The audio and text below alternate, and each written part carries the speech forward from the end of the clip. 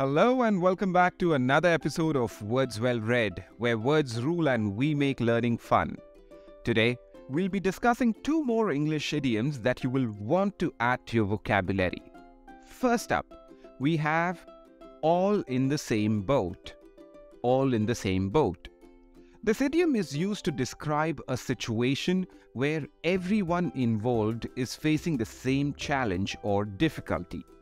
It's often used to express a sense of shared struggle and emphasize the importance of working together and supporting one another in difficult times. For example, if your friend is going through a tough time at work and you are also dealing with challenges in your own job, you could say that we are all in the same boat.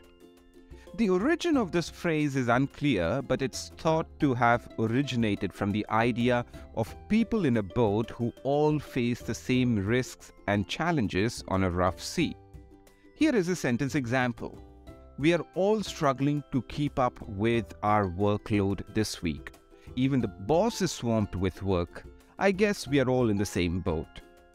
Our next idiom is in the blink of an eye. In the blink of an eye. This phrase is used to describe something that happens very quickly or suddenly, often without warning.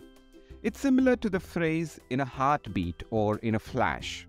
For example, if you miss a step on the stairs and fall down, you might say that it all happened in the blink of an eye. Or, imagine you're watching a sports game and the winning goal is scored in the last few seconds.